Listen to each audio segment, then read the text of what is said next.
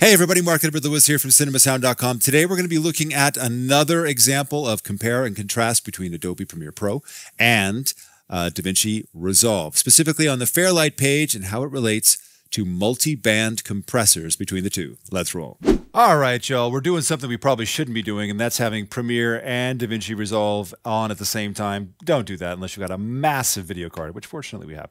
Let's take a look at multi-band compressors, which are so amazing, and the quickest way to get the sound good button. Let's take a look at Davinci Resolve. We want to make sure that it's EQ, dynamics, and effects after the EQ and dynamics for your order of effects. We're going to go plus, dynamics, Fairlight, multi-band compressor. Look at this bad boy. Multi-band compressor allows us to have 4 compressors that are linked to a specific frequency. And for dialogue, because we're going to roll off low frequencies that are inhuman, we're going to want to do low frequencies, about 200 hertz or so. We're going to want to go up to about, somewhere in the 1K zone to get that honk noise. And then we're going to want to keep the sibilance above 5.5K on this, and then the medium, rare, raw, whatever, we get those in the middle. One of the things that I love about this plugin is that it's got a specific limit that you can tell it to go to and not any further. Unfortunately, we never really use it, but it's nice to have. I always just run it up to the full 15 decibels. It's usually a pain because you can't actually gang them together. You have to do one at a time, but that's a problem. Anyway, let's take a listen to this audio, and before I get any further, in fact, we'll turn this off.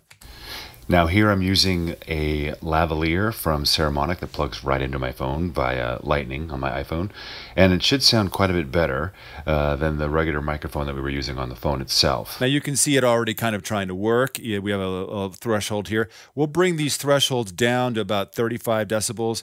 Now, unlike in some Resolve plugins, you can double click and get numbers here, but it's kind of wonky, but it's a lot better than dragging these silly knobs around, which are so painful. All right, there's that. We also have individual gain, which is cool. Let's make the ratio pretty strong, like a 7. Notice this only goes to 7. We're going to make the attack pretty reasonable, like maybe a 25 millisecond. We're going to make notice also the release only goes to 50 milliseconds, and the attack only goes to 0.1, which is a big problem for us in post because we want to be able to go to 0 and be able to have 0 release. Definitely 50. We'll leave it at 50. Again, these are ungangable, which means you got to sit there and do this for every one of these, which is a real time burner, something that kind of really chaps me. You can kind of get that idea. Actually, for sibilance, we're going to make this sharper and run this down to 50. Now let's see what we got. Oh, maybe we should turn it back on. Now here I'm using a lavalier from Ceramonic that plugs right into my phone via Lightning on my iPhone, and it should sound quite a bit better. We can turn the sibilance down a little bit more, maybe down. Notice this only goes to 40 decibels. Now here I'm using a lavalier from Ceramonic that plugs right into my phone. And maybe we'll bring up the threshold on the lows because we like to hear the low in the voice. Now here I'm using a lavalier from Ceramonic that plugs right into my phone via Lightning on my iPhone, and it should sound quite a bit better than the regular microphone that we were using on the phone itself. And this is without? Now here I'm using a lavalier from Ceramonic that plugs right into my phone. It's subtle, but it's definitely there, how it's doing a beautiful contour and sharpening. And the Fairlight plugin definitely has that beautiful Fairlight algorithm, which is very seamless, beautiful, beautiful. But the functionality of this is a pain, and we have a great deal of limits in what we can do. A 7-to-1 ratio is nowhere near what we're going to be needing. Let's check out the Premiere version. Same thing. We're going to go over here to the audio track mixer. We're going to go to compression, multi-band compressor. Same thing. Unfortunately, in Premiere, we have to double-click plugins to open them up instead of them opening up normally.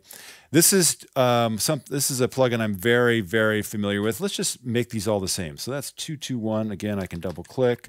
221, 1095, 57, 1090, and 5707, just to be cool. And then the thresholds here are about 35. Now I can link band controls and drop this right down to -60 if I want, or the -35. Remember that Davinci only lets you get to -40. I can make this ratio 30-to-1 if I want, but let's make it the 7 that's there, all gang together. The attacks are generally 25. I can double click this, hit 25. The releases are generally, or they actually all are 50. And we unlink and we make this the 12 millisecond for the high frequencies. And then let's see, the gain is at 3. That's 3. Let's see how we do. Phone that we were using on the phone itself. Now here I'm using a lavalier from Ceramonic that plugs right into my phone via... Notice you have attenuation on this plugin, which is also cool. A frequency spectrum analysis that you can see how things are doing, which is way better than this. Via lightning on my... Now here I'm using a... Let's turn it on, actually. Let's do that. Now here I'm using a lavalier from Ceramonic that... Let's go back here.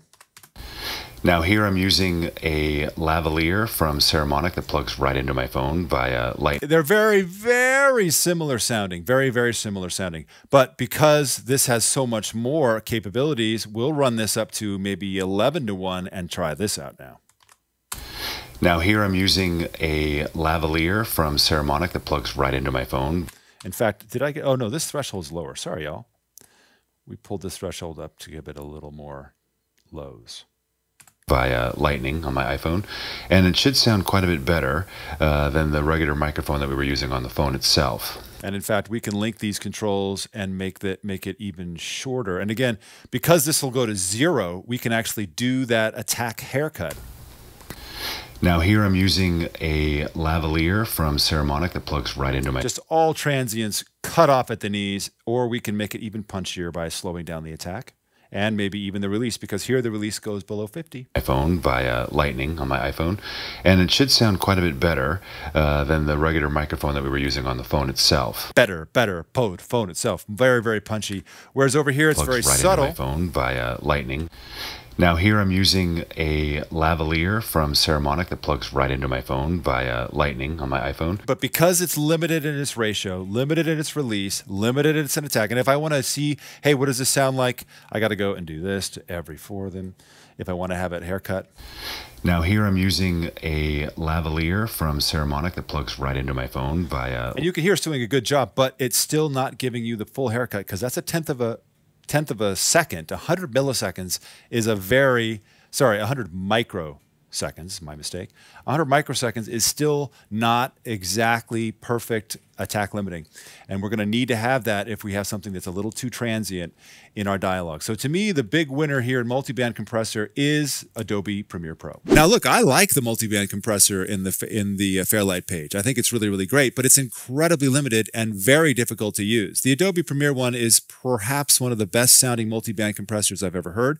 Super easy to use. You can instantiate a bunch of them at the same time and very low CPU usage. For me, I would much rather be using the Premiere Pro one than the Davinci Resolve Fairlight page one. If you've liked this video, hopefully, you'll subscribe to us here at the YouTube channel, where we have hundreds of other videos to show you everything you need to know to get that powerful Hollywood-level immersive experience for your audience without having to make your budget any bigger. And definitely come join us at cinemasound.com, where we have hundreds of articles that give you the same thing, but in a lot more detail. Hopefully we'll see you there, and if not, we'll see you in post. Even if it's for yourself.